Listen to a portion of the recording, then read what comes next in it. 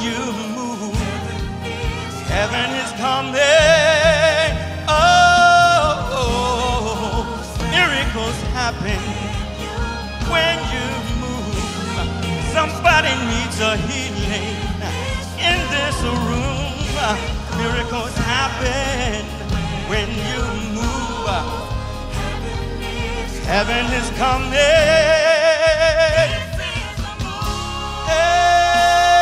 We're standing in the middle of your move. Come on, Lord, move by your spirit. Yeah. Somebody needs a touch from your Lord. Move by your spirit, Lord. See, you've been waiting and you've been praying and you've been fasting. Move by your spirit, Lord. Hey, move by your spirit, Lord. Lord, have your way, have your way, have your way, have your way, have your way, have your way, Lord. Yeah, yeah, yeah. Cancer has to bow when you move. Depression bows when you move. Yeah, yeah, yeah.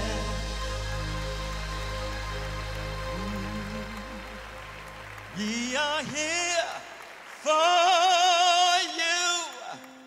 Oh, come and do what to do.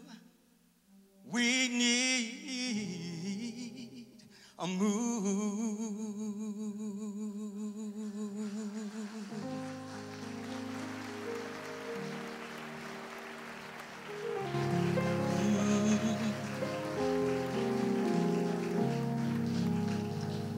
Hallelujah to your name, oh God. We thank and we praise you, Lord. And we ask that you move in this place, oh God. That your Holy Spirit will move, oh Lord. That God, even as we continue to worship you, Lord, as we're fully attentive, God, to your word, Lord God, that you would speak to us. Father, I pray that in the name of Jesus, Lord, that we will recognize that you are God and you are the Lord that has spoken. And God, I pray that you would help us to realize what you've said. Help us to understand the word of the Lord today. Help us, Lord, to apply it to our lives, God. I pray in Jesus' name, Lord, that you would move as you give freedom in hearts, oh God, to express their love for you. Father, we thank and praise you for what you're going to do, God. We humble ourselves before you, Lord, because without you, there's nothing that we can do, Jesus. We recognize that we are just a branch, but you are the vine. You're the one who gives us life. And I pray that you would help us, Lord, to understand more of who you are through the miracles, Lord Jesus. That the lessons that we will experience, God, will transform us from the inside out, oh Lord. How we think, our attitudes, oh God, our intents, Lord. We ask that you, Jesus, will be number one, that you will be on the throne of our hearts and of our minds today. So thank you, Lord, for what you're going to do, Lord Jesus. Speak to us, we pray. Thank you for the power that's in the word of God. Open up our minds now, we ask, Lord. Open up our hearts and our spirits to receive the word of God today, that we will be different as a result. In Jesus' name, amen.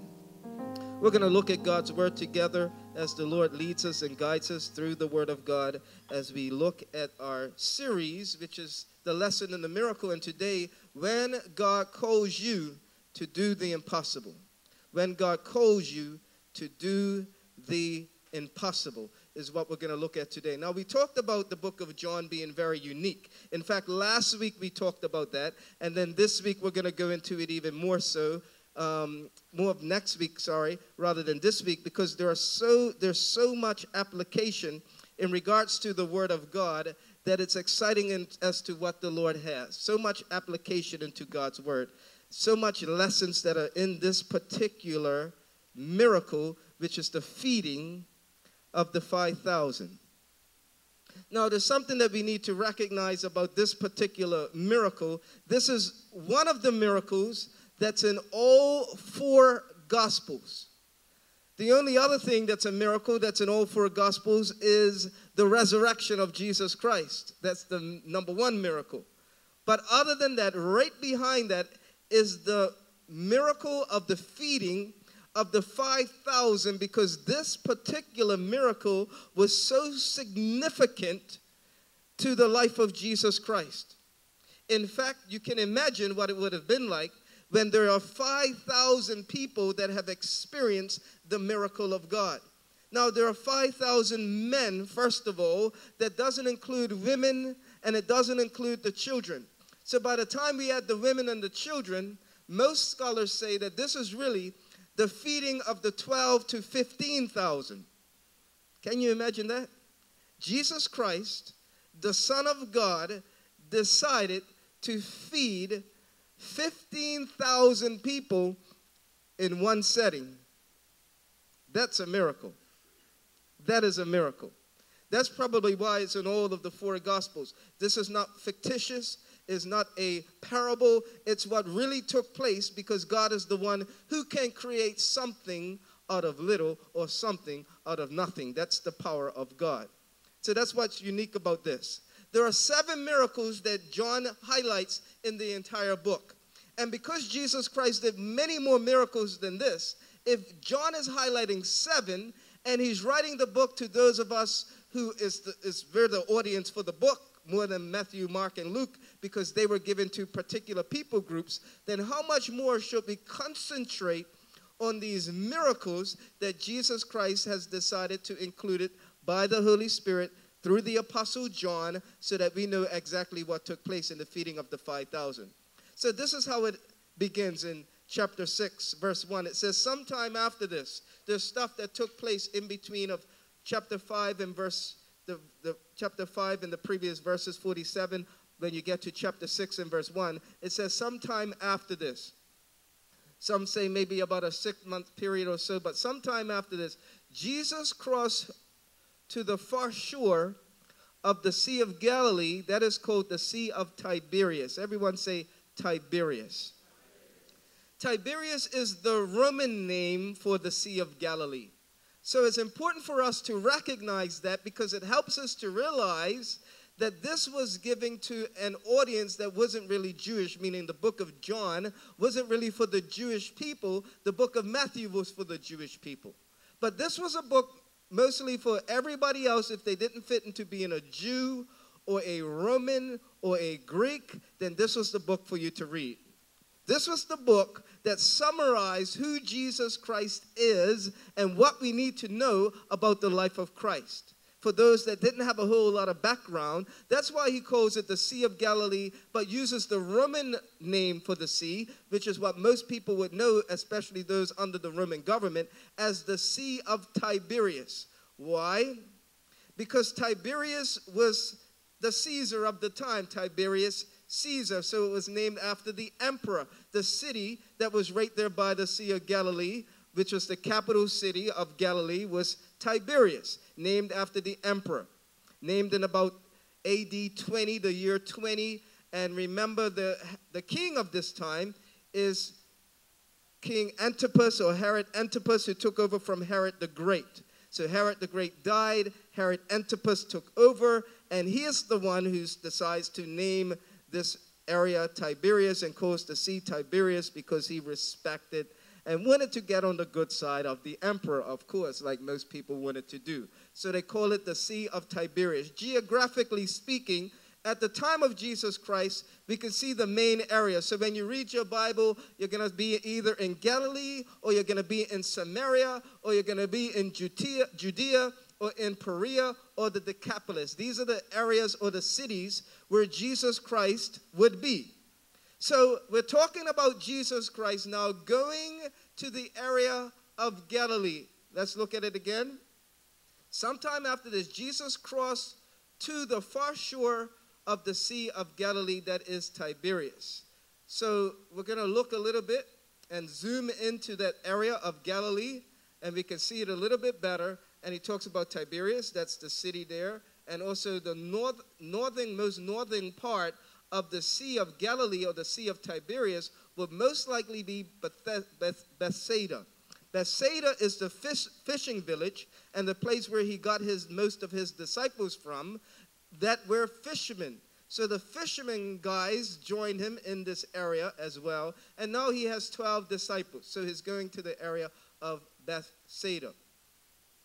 So as we zoom in quite a bit, you can see some places there in Israel. You see Tiberias. You can see where Cana is located. You see where Capernaum is. This is his capital where he was hanging out, that he made sort of his headquarters. But most of the miracles of Jesus Christ were done around this lake, around this sea called the Sea of Galilee. It says, and a great crowd of people followed him. Why? Because they saw the signs. This is the miracles. Remember, John always calls them signs. Because he saw the signs, they saw the signs he had performed by healing the sick. So now Jesus Christ, if you can keep this in mind, the first couple of miracles were sort of done in sort of undercover. Remember that? The wedding there, and no one really knew except the guys who carried the jugs. And, of course, the word would get out, especially in a place called Israel. The second thing that took place is the second miracle. How many people remember that what that was? That was last week. Hopefully you remember that one. Oh, no, the week before last. Anybody remember that? The official son that was healed, right? Remember that guy was probably from Tiberias. So the official, the nobleman's son who was healed, this guy who belonged to the Roman government. Interesting, because remember Herod Antipas was the one who beheaded John the Baptist. However, this guy, if he was a part of the same household, says, I don't care what the king has to say, my son has to get healed. The third one was last week, and what was that miracle? Yes, when he says to that man, you better get up and stop your complaining because of the things that God has in store for you. And now Jesus Christ, as he's continuing to do these miracles, especially for the time period in between, there are miracles that are taking place that John doesn't record. So he sort of fast forward from chapter 5 to chapter 6 and says the word in regards to Jesus is getting out. People are recognizing Jesus can do supernatural stuff. They couldn't deny the fact that Jesus could do miracles because he was doing them all of the time. And if you were living in Israel and this was taking place in your town in an area where nothing usually takes place, you would have come out too to check this thing out, wouldn't you? Let me check it out. This is what's taking place. A great crowd of people followed him because they saw the signs he had performed by healing the sick. Where a person sick, immediately healed. And people were like seeing people being transformed and the grace and the power of God. It was a move.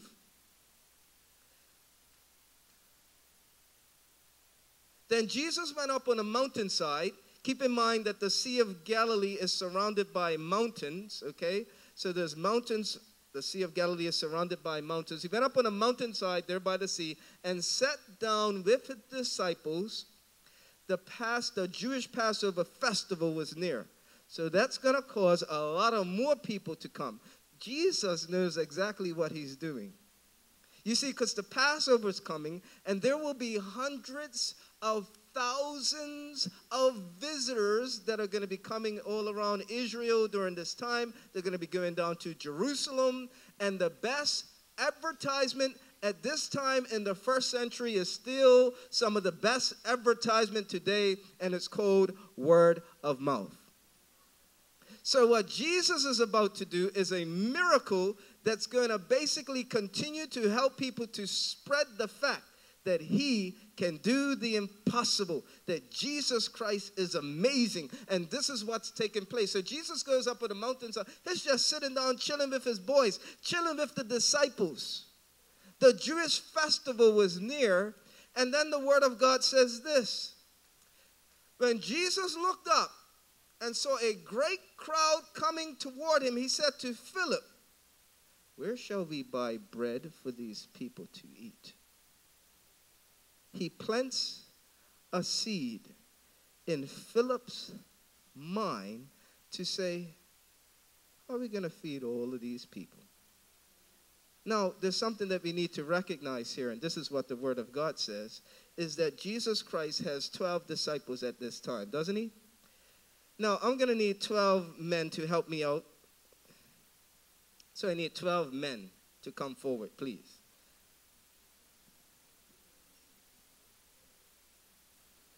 $12 men.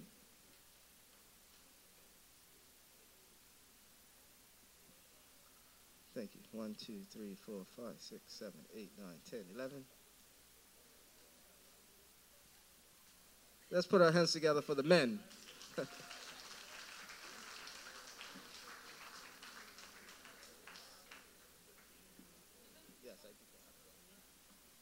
you could lay her up twice. Yeah. Make two lines, please.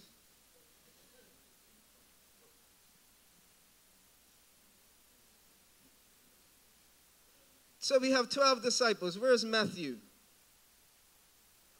Thank you, Matthew. I'm glad you know your name. Can you put that on? I need James. There are 2 James. There's James, yes. I'm glad. See, 2 hands went up. You see that? These guys know who they are. There's 2 James in the Bible. There's James, the son of Zebedee, yes. By the way, this James, it's his birthday today. Say happy birthday.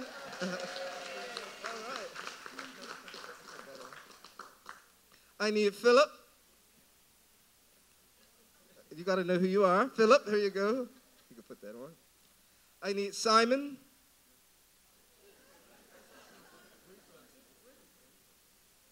You put that on. Stick it on there. That's Simon the Zealot. This Simon was no joke. He will cut you in a second. Praise the Lord that he's saved. Thaddeus. Thank you, Thaddeus. Andrew.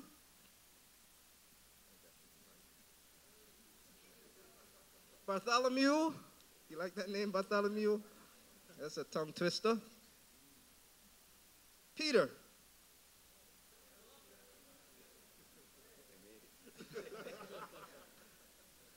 I need Thomas.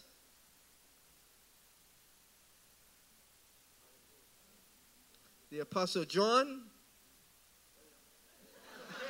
Oh, yeah, you got to be John.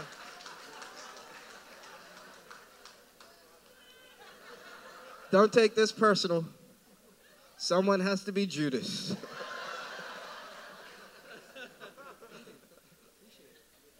He's got the money. You need some money, check him out. So notice what's taking place. These are 12 disciples, according to the word of God, the 12 disciples of Jesus Christ. It was a mixture of a crew. Guys who you wouldn't normally put together who are now together. Some of them are fishermen. One guy's a zealot, and then you got a tax collector. Tax collectors used to, zealots wanted to kill tax collectors. So you got Matthew, who's a tax collector. You got Simon the zealot. These guys really wouldn't normally get along, but they're on the same team now because Jesus transforms people. You may be in church and be next to somebody who you wouldn't normally hang out with, but that doesn't matter because when you're part of the body and the family of Jesus Christ, color doesn't matter, background doesn't matter, none of that stuff's matter. You belong to the Most High God. So now there's these 12 disciples, and they now have to be the ones who have to sort of find out something. So imagine what's taking place. Jesus Christ is up there chilling on a mountainside, sitting down with his disciples. And Jesus now... Where's Philip? Come out, Philip. It's like, you know what I'm saying? It's like Jesus does this. Where shall we buy bread for all these people to eat? All these people that are coming. Thousands of them. Where are we going to buy bread? It's interesting he asks Philip because Philip is from Bethsaida. He's from the area. So it makes sense for him to ask Philip because that's where he's from. So where are we going to find? What are we going to find? How shall we buy bread for these people to eat? Notice in Matthew's Gospels, this is what it says. As evening approached, the disciples came to him and said, after he obviously said it to Philip, Philip didn't keep it to himself.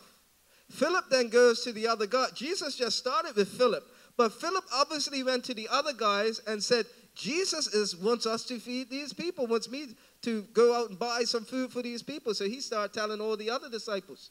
Yeah, he started telling all the other disciples. Yeah, he started telling all the other disciples. And so all the other disciples are murmuring amongst themselves. So you know what these guys say? They say, time out. You see, up to this point, they were excited because of the crowds, because they never seen anything like this. These are fishermen, and now we got people. You know, we took some flack before, but now the people are coming out. People know who we are. This is exciting. Let's stay up here. Keep teaching Jesus. Keep teaching Jesus. You know, there's the teaching, the Sermon on the Mount already took place. So the crowd's building. And now All these people are coming up. Evening approached now. The disciples came to him and said, Master, this is a remote place, and it's already getting late. Send the crowds away. It's time for people to go home. You know what I'm talking about? You know how it is when you're at a party and you're just there and hanging out and somebody starts doing this? You know what that means, right? They're like, Jesus, flick the lights. These guys got to go. Why? Because now they feel the pressure that we need to feed people. What Jesus talking about? Let them go home. This is a remote place. Send the crowds away so that they can go to the villages and buy themselves some food. In fact, it says, hurry up and send the people away because it's getting dark. And if you don't hurry up, and some of them are going to faint on the way. They are so exhausted and hungry because no one planned on staying that long. They were coming to see a miracle. But when Jesus was there and started teaching, they didn't want to leave. So they weren't prepared for this, you see. They didn't come with their lunch. They just came out to see something and then just kept following Jesus and said, check that out. So what he did? Yeah, let's go. Everybody saying, come on, check it out. It was like better than the gumbays. Everybody was following him. Jesus replied, they don't need to go away. You give them something to eat. Now the pressure's worse. You want me feed all these people? That's impossible. You ever seen a crowd of 10,000 people together? 10,000, 12,000 people. I remember when we put on the Brooklyn Tabernacle Choir, there was about 12, 11,000 people. At that time, one of the biggest events held in Bermuda, Jesus Christ drew a crowd. Can we say amen? That's the power of Jesus. 12,000. So imagine saying, okay, you got to feed all these people. I mean, the stadium was packed, the floors were packed. We rented every chair we could in the entire island to get chairs there and tying them together based on fire department rules. There was 11 to 12,000 people present.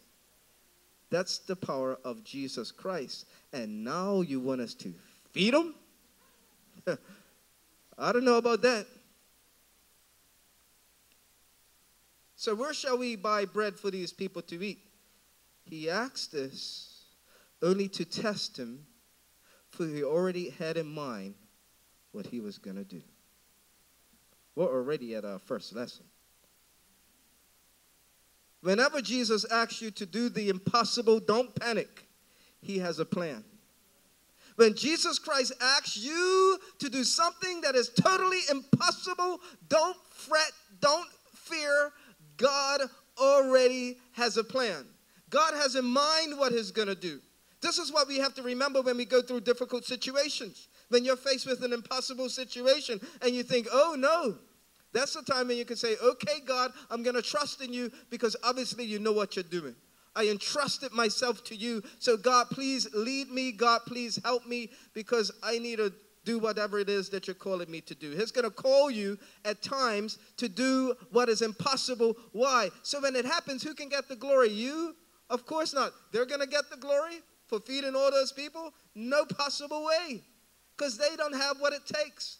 Philip said to Jesus, and says, it would. Philip answered him, it would take more than half a year's wage to buy enough bread for each one to have a bite. Did you get that? It's going to take half a year's wages. It says 200 denarii. That's like 6 months' pay to buy enough bread for each one to have a bite. They're not even going to get full. They've 6 months. So how is it going to take, how many, 2 years' wages to feed all these people? Jesus, please, please send them home. It's time to go. Tell them it's time to go. It's amazing how Jesus Christ is, right?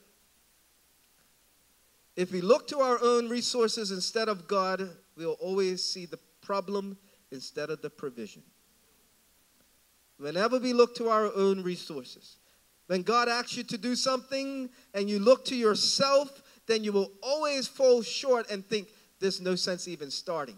There's no sense even stepping out. Why? Because you're looking at your own resources instead of the resources of God and what God can do. Because God can do the impossible. That's how awesome the Lord is. Another one of his disciples, Andrew, Simon Peter's brother. Andrew.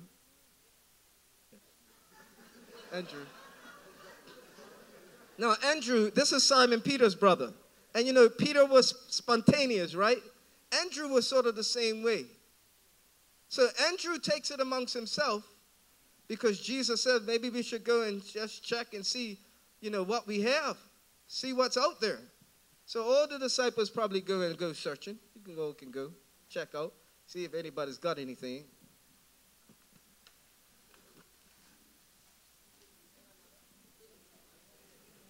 Can't dial for 4-star because it ain't no phones. Sargasso can't arrive in this remote area. We don't even have a signal. Like, what are we going to do in regards to the fact that there's nobody?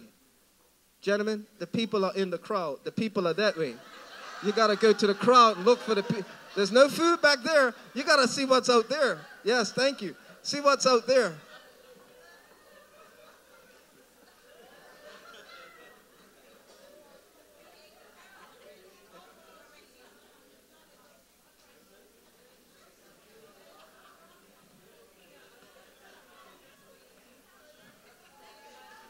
No, bubble gum and candy don't do. That's not going to help. Sugar high. Oh, Andrew comes back. Simon Peter's brother.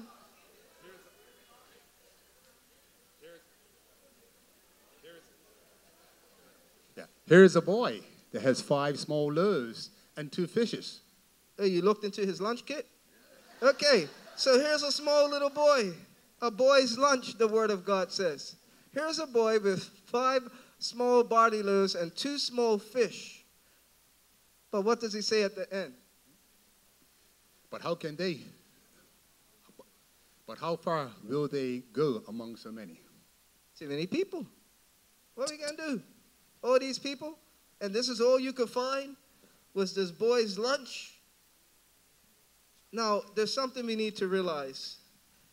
When they talked about how many people were there, they said it's what? 5,000 what? 5,000 men.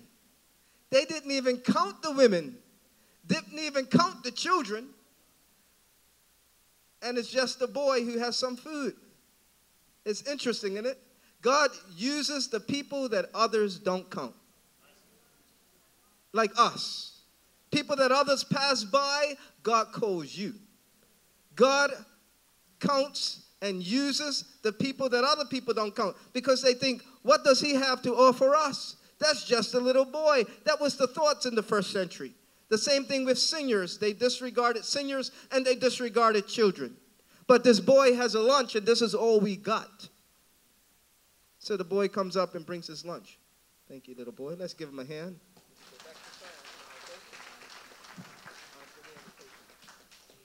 So we look at this lunch that this boy brings that Andrew decides to bring up. And all we find in here is a boy's lunch. There's what's called barley loaves. These are small little loaves about this size. Barley loaves, 5 of them that are here. 5 barley loaves. And then 2 small fish by the size of sardines. That's all we got. This is the best that we could do. But how far can this go? Well, Jesus told him, go see what you got. So you got to come back and bring whatever you got. Jesus says, okay.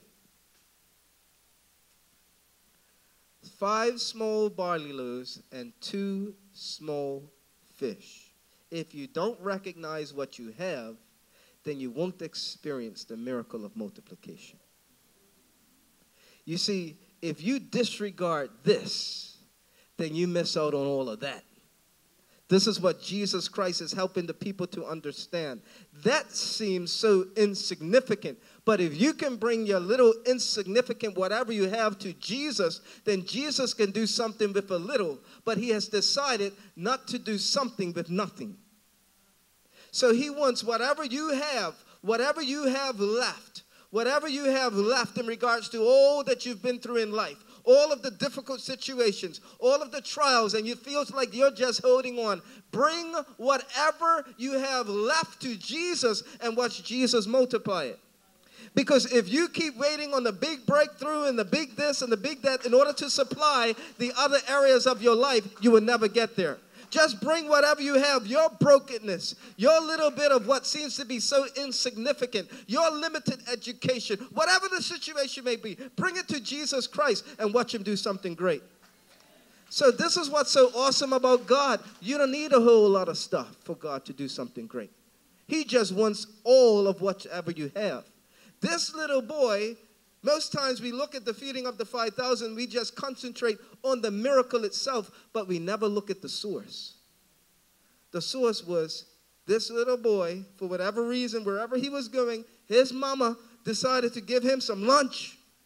And because of the fact that this little boy loved to eat and had to have his meal at lunchtime, it's the only reason why we see this miracle take place. Because they searched the whole crowd. No one was prepared for this. No one, except the boy's little lunch. Jesus says, have the people sit down. There was plenty of grass in that place. Don't worry, disciples, I haven't forgotten you. Jesus said, have the people sit down. There was plenty of grass in that place. And they sat down. About 5,000 men were there. So disciples, you can have a seat. But later on, I'm going to be calling you back, okay? You can have a seat for now among the people. As you go there, make sure that they all sit down. But the word of God gives us more insight for the people who have to sit down. In Luke's gospel, it says, but he said to his disciples, have them sit down in groups of what? 50 and even 100. In another gospel, in groups of 50 and 100. The disciples did so, and everybody sat down. Now, you got to realize something. We're talking about how many people again? 5,000 men, but probably how many? 12 to 15,000 people. Imagine 12 guys having to get 12 to 15,000 people sit down in groups of 50. Can you imagine that? Think about that for a second. That's going to take some time, wouldn't you think? It's going to take some time for that to take place. It shows, yes, God is a God of decency and order and all of that stuff. But the reality also is another lesson. The best miracles in your life take some time. It wasn't just like bring it here and he breaks it and boom, the food goes out. You would have chaos on your hands if you do that, if you just give out food. Sister Twiggy has a very kind heart. And I remember one time we were in Zambia. And the rule was, whatever you do, don't give out any food. Sister Twiggy. There was a boy who must have caught her eye. And she was there, and she decided just to give him, what was it, an egg or a piece of bread or something? And before we knew it, there was a riot that was, what happened? What happened? What went on? Sister Twiggy was like, oh no. What happened, Sister Twiggy? What did you do? I just gave the boy some food. Remember the rule. Don't give it, because you have chaos. So what had took place, the guy says, in groups of 50, in groups of 100. It's a lesson for us in this. When God's about to do a miracle in your life, there's some preparation that's needed in order to receive it.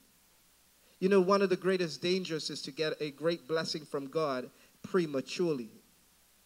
A premature blessing from God can destroy you.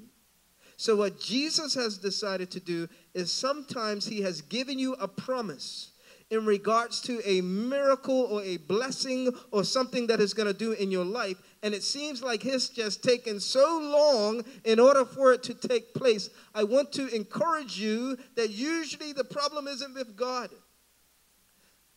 Sometimes it's just God is waiting for us to fall in alignment with whatever he's already told us to do so that the blessing can come. Because if you get the blessing too early, the blessing can become a curse. So as a result, it takes some time in order for these people to get in line. 50s, groups of 50s, groups of 100. And people must have been wondering, well, how long is this going to take? Now we have to keep something else in mind, as it says here.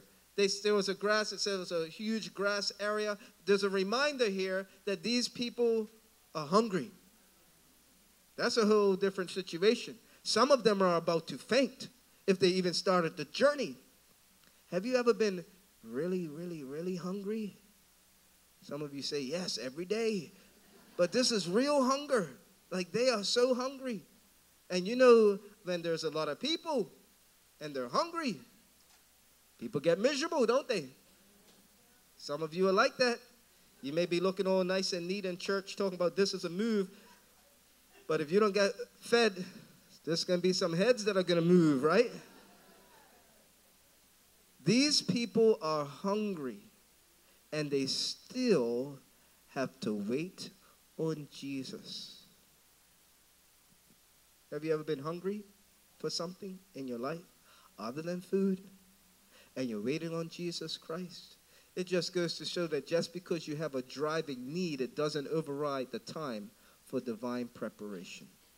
For God to cause things to take place in your life, for you to fall in alignment with what God has for you. You have to wait and trust in God and get some things in order in regards to your life. And then God says, even though I know you have the need, even though I know you want it so bad, trust me and depend on me and do the things that I've already told you to do and prepare yourself so the blessing can come.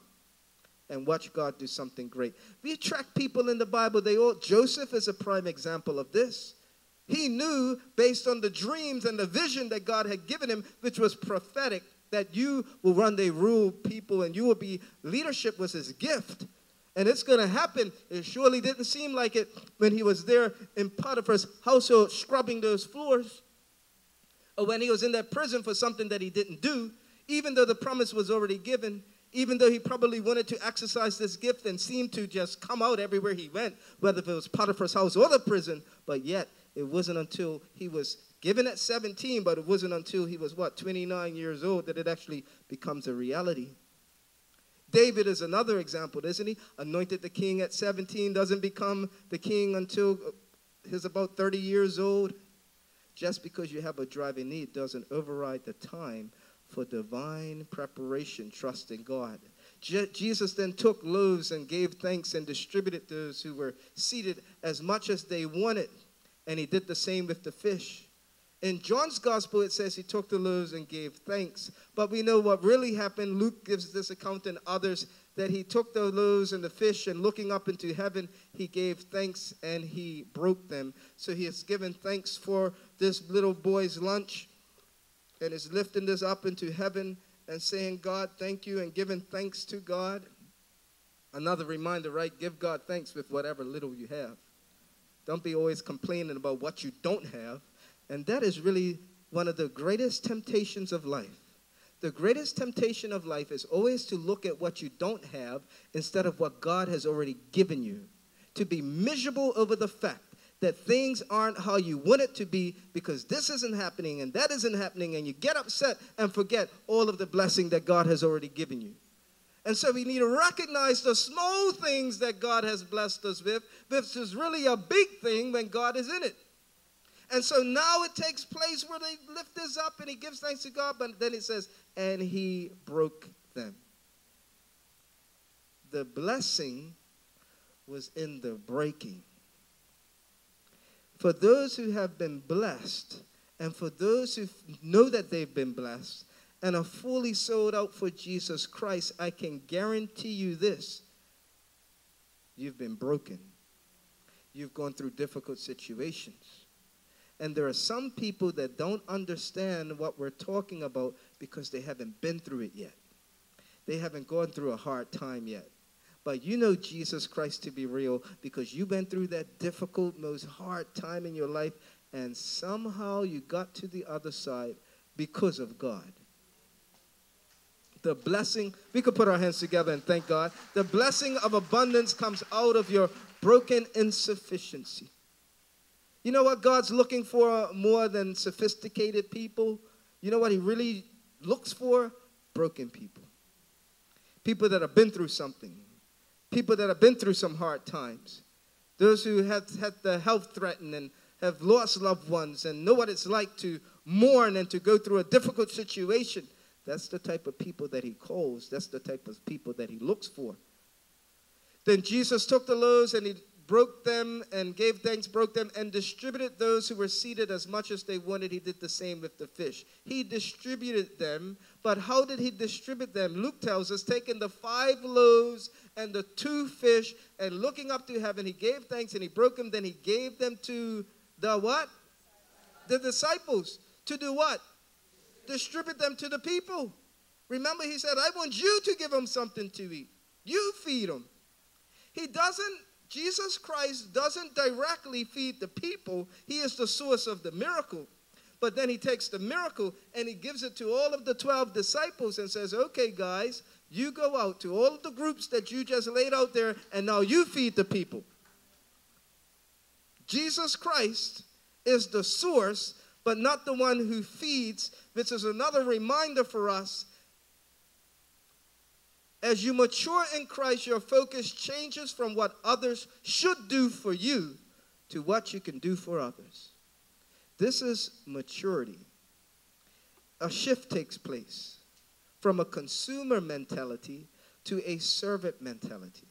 Most people join a church based on the services that the church offers them, based on what they like about the ministry. It's what they get out of it. But as we mature in Christ, it's not so much what we get out of it, it's what we put in it. So God is going to draw you as you mature in Jesus Christ, not just to be someone who sits there, but who actually be someone who gets involved, because as you grow, it's not what others do for you, it's now what can I do for other people. He's helping his disciples to realize that we are not here for these crowds to serve us. We're here to serve the crowds. So I want you to go and I want you to feed the people, just like I said, you give them something to eat. Who would have ever thought that God would have did it that way? And he distributed to those who were seated as much as they wanted. He did the same with the fish. So for those who are receiving, this is something we need to remember. You must learn to receive God's blessings, even if it comes through other people. If you're the type of person that knows Jesus, I want you to give it to me directly. God can be trying to give you a blessing through somebody else. But because you're not receiving it, because you feel that that person isn't worthy, it could even be a word of instruction or a blessing that God's going to use in your life. God even used a donkey in the word of God. He can use anybody to get his word across to you. And there are times in your life in which God will bring a blessing to you, and it's coming from God, but it's coming through somebody else. You have to have a heart to receive what God wants to bless you with. How many say amen to that? Sometimes it can come up in the form of a way, but if you say, no, it's just Jesus and me, and I only want Jesus to, well, you might miss out on the blessing of God. This miracle continues when they had had enough to eat. He said to his disciples, if the disciples can please come forward. Again, thank you very much. Join me back on the stage, please. And he wanted them to gather the pieces that are left over and let nothing be wasted. Isn't this interesting? Jesus wants the leftovers. Jesus wants the leftovers. It's interesting that this is awesome because the people had enough to eat. After they were full, you know when you're full, you don't want any more food, right? You know what that feeling's like when you get full and you're like, you don't get tempted. You know, the best time, let me give you some advice. The best time for you to go to the supermarket to purchase groceries is after a meal when you're already full. Because you know what it's like when you go there hungry, right? Oh, I need that and I need this. And you're just like feeding your stomach in your imagination because of what you think you need. The best time to go is when you had something in your stomach. So what happens is that these people don't want any more food. So what happens is that Jesus Christ says, no, I want you to gather the pieces that are left over and let nothing be wasted. Let nothing be wasted. So you know what these guys do? They go all through the crowd and they collect what's left over, the broken pieces of this and the broken this. Okay, I need that. Yes, thank you. Yes. You know what I'm saying? Can you imagine that? The senior that was there who had her foil. Nope, lady, put that away. We need to take the leftovers. We need all the leftovers. They bring all of the leftovers in, right? Bring all of the leftovers. Sister, I see it in your purse. I need the bread. I need the bread. And they get it all in, right? So this is what takes place.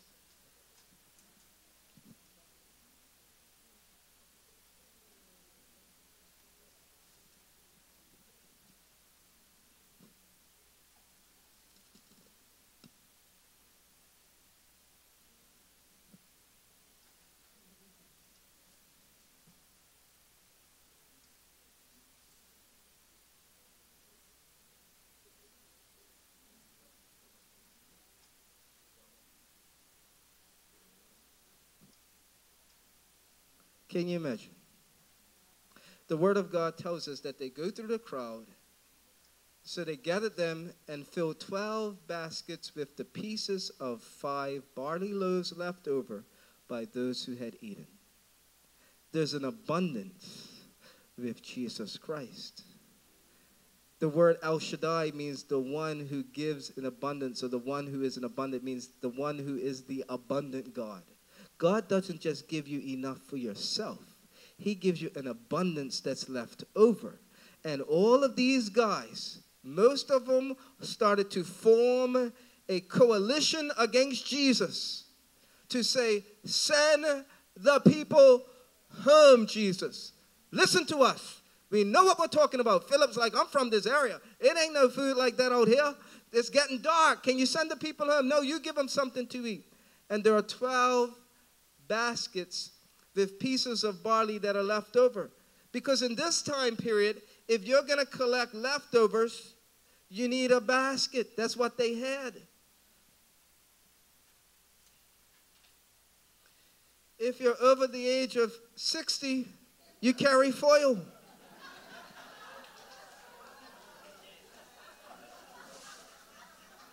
I'm going to tell you what they do. They prepare for it. They prepare for it. Who? The premier's brunch.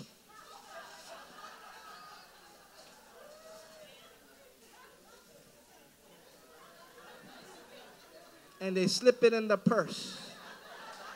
And they act like they don't know nothing.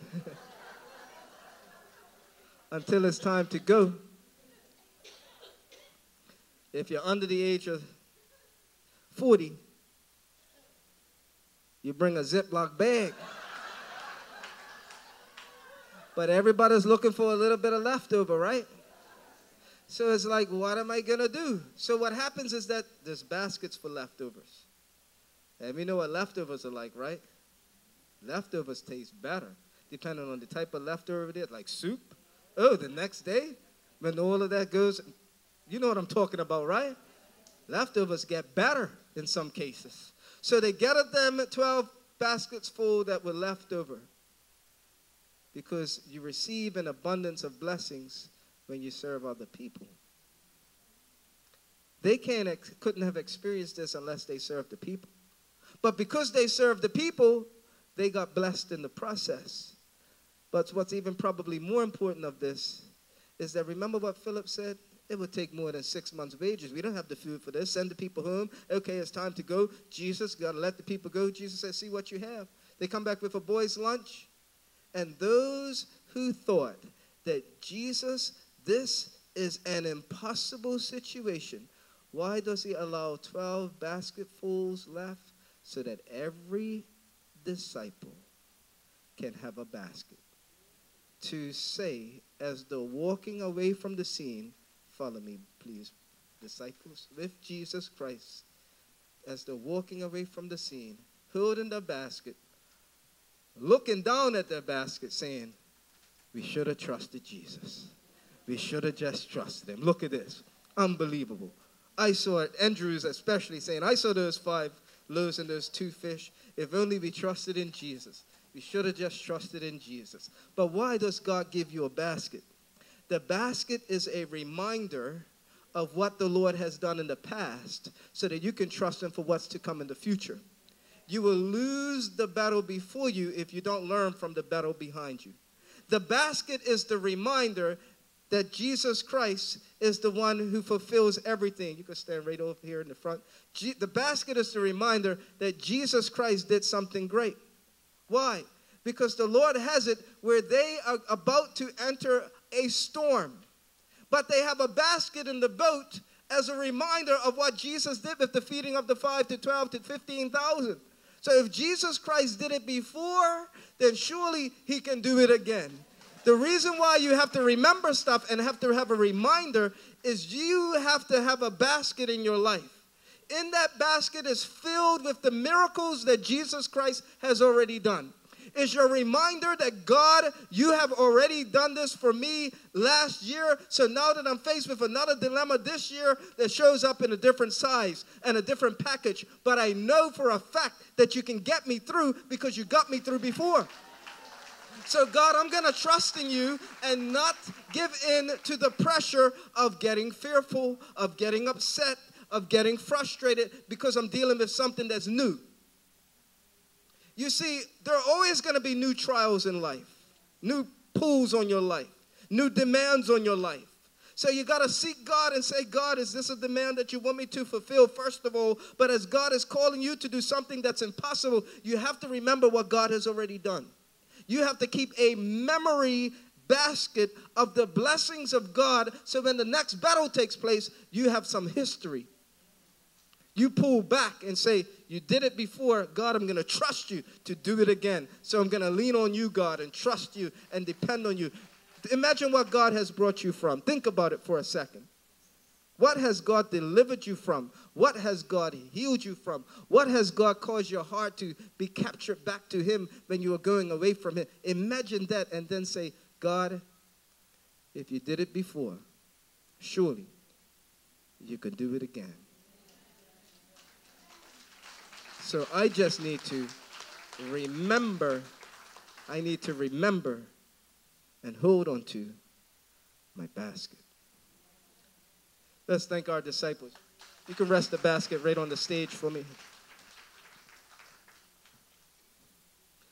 After the people saw the sign performed, they began to say, surely this is the prophet who has come into the world. This is the prophet. Surely this is the guy.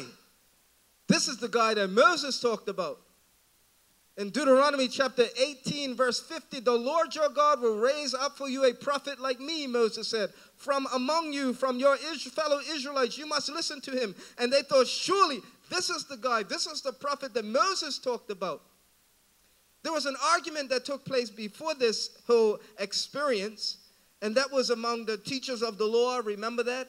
When the miracle that Jesus Christ did last week, when he told that man, get up, pick up your mat and walk. And the guy was like, well, I don't know who did it. And they realized it was Jesus Christ because the guy went back and told the leader, hey, it was Jesus that changed my life.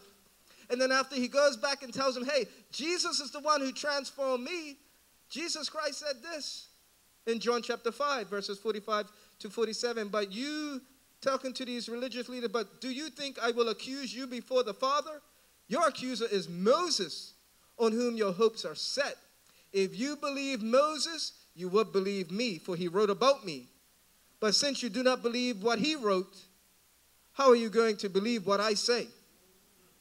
So Jesus Christ is saying that Moses is the one who already told about me. This is why they're saying, this is the prophet. Must be the guy. So Jesus, knowing that they intended to come and make him king by force, withdrew again to a mountain by himself. They were going to make him king right there and right then. Jesus says, no.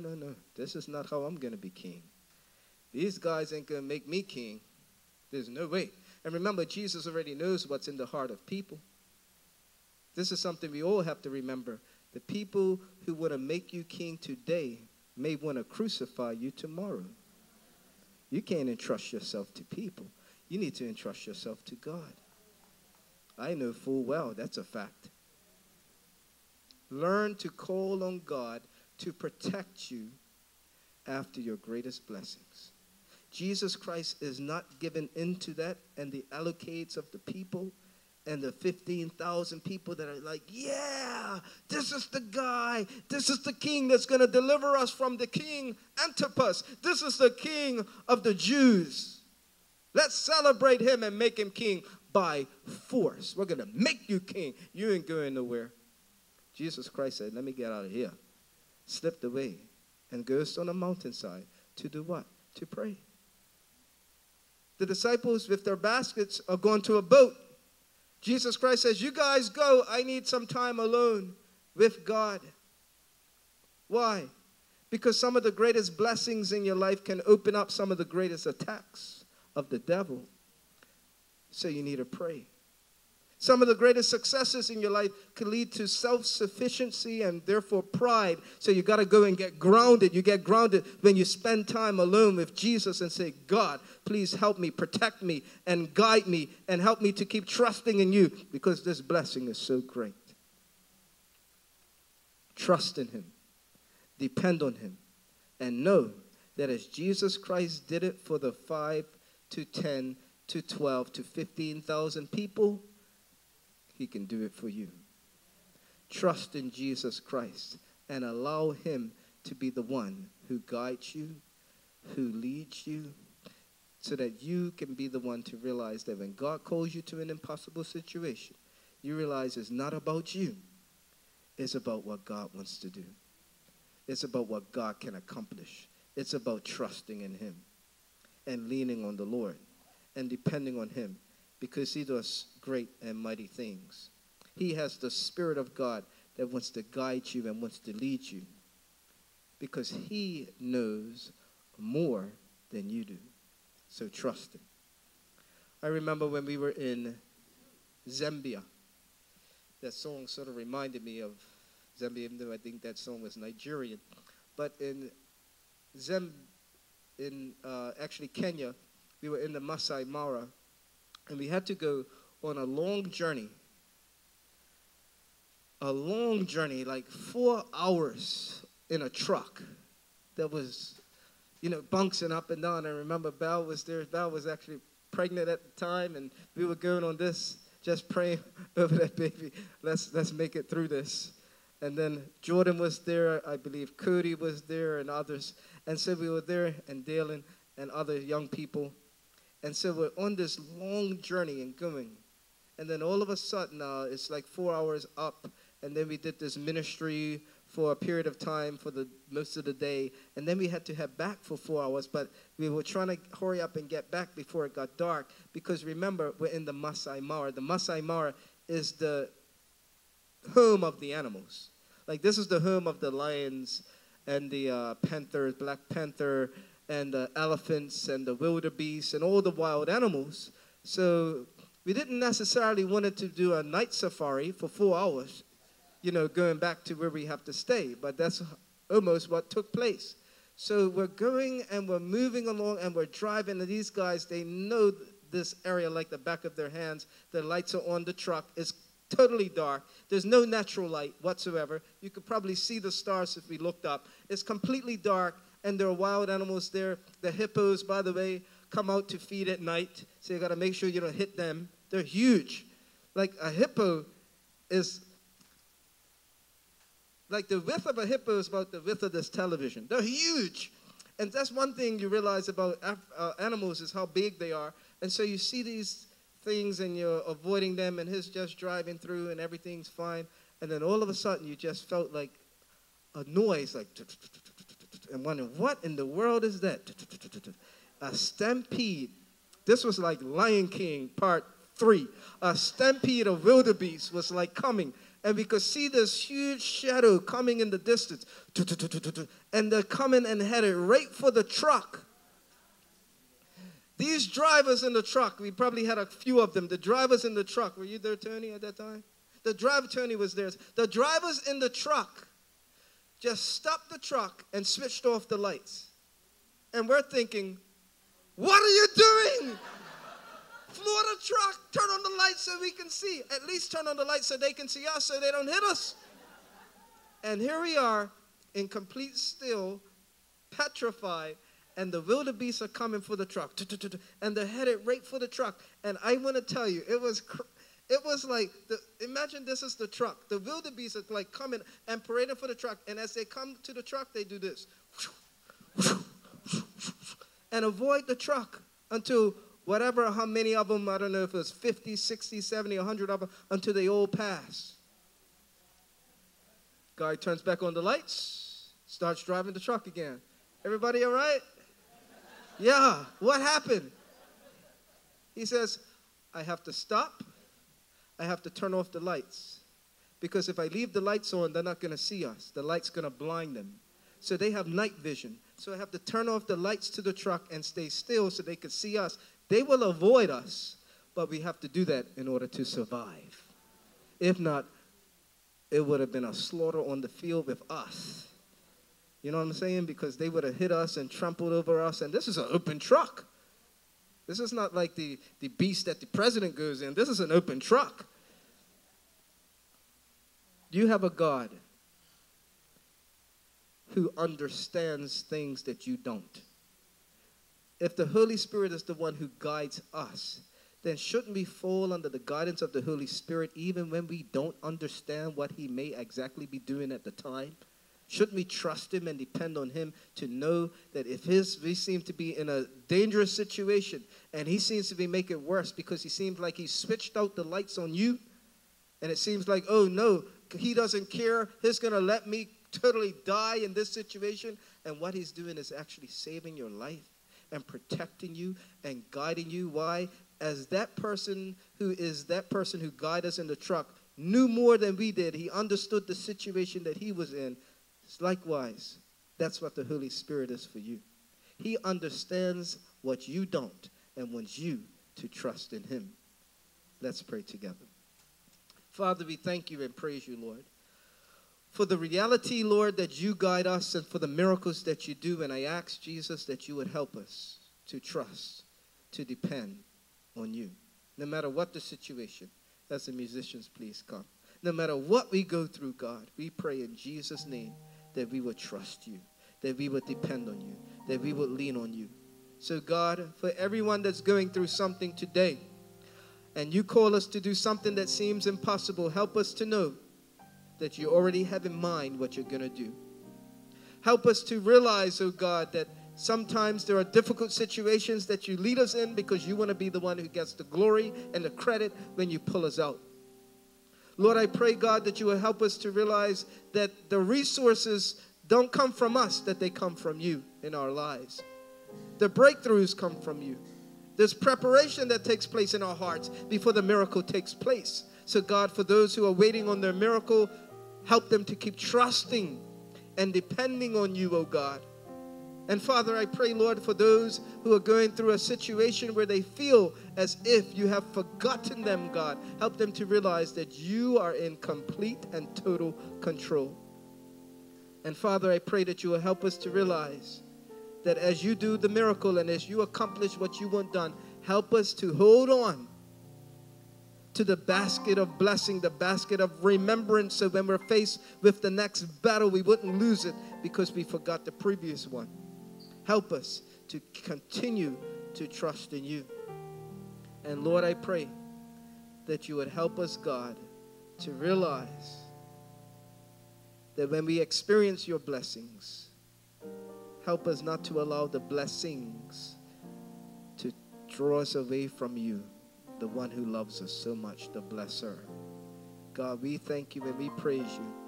And we ask, God, that as you bring us back next week for the next miracle and the lessons that we would learn, that you will help us to apply the ones that we learned today.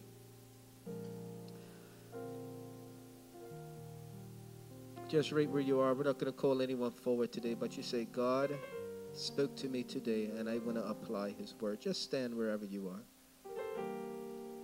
I want to apply the word of God. Maybe it's remembering what God brought you from. That's what I want to remember, God. Maybe it's the fact that you multiply, that I need to stop looking at all of the stuff that's not working and thank you for the stuff that is. That's the boy's lunch. You can look at what you don't have and miss the lunch. Maybe that's what you're missing in your life, the boy's lunch. Or you need to humble yourself in order to receive from others. Whatever the situation is, God spoke to you. Father, for each person that's standing, I pray a special blessing on their lives. I pray, God, that you would encourage them to trust in you, to depend on you, and to lean on you, God. To know that you are the Holy Spirit, that when you shut the lights off of the truck, that you are still in control and you know what you're doing. So, Father, every time that we complain, help us to realize that it's saying, God, you are not God in my life, and you can't do what you said you're going to do. No wonder you took people out for complaining and murmuring in the desert. But, Lord, I pray that you'll help us to be a thankful people and say, thank you, Jesus, for what you're going to do. Thank you, Jesus, for the hard time. Thank you, Jesus, that you're going to get me through this situation. Thank you, Jesus, for the healing. You realize Jesus lifted up that boy's lunch and thank the Lord even before the miracle came. Another lesson for us, right? Praise God and thank God for the healing. Praise God and thank God for the blessing even before you receive it. That's what you taught us to do, Jesus. So, Father, I pray that you will help us to keep trusting and depending upon you. We love you, Lord, and we thank you for your love, and we thank you for your grace. In Jesus' name. Can we all put our hands together and praise God? Come on, let's really praise the Lord God Almighty. Let's give him the glory that he deserves today. Come on, let's continue. We praise you, God, for your grace. We thank you that you're going to get us through every situation. Hallelujah to your name, oh God. We glorify you and give you glory. Amen. Praise God. Encourage somebody before you go. Brooklyn Tabernacle is going to take us out of the building today. Let's worship the Lord together. Good morning. We're now going to have online giving. We thank God for those of you who have given thus far to our church. And we're going to pray today that whatever you give online, that God would use that to the building up of the church. And so let us pray. Dear God, in the name of Jesus Christ today, we just thank you for your goodness. We thank you for your mercy. We thank you, oh God, for everything that you have supplied for us. And so, God, in the name of Jesus Christ, even as we give today, I ask in the name of Jesus that it will be used to the building up of your kingdom in the mighty name of Jesus. I pray that even as we give, oh God, that you will continue to supply for us our every need, that whatever we ask for in the name of Jesus Christ, it will be done. And so today, once again, we give you thanks, because as you supply for us, oh God, we're able to give unto your kingdom. I pray, oh God, that you'll bless every hand that gives today in the mighty name of Jesus Christ. And we thank you once again because you are God. Amen and amen.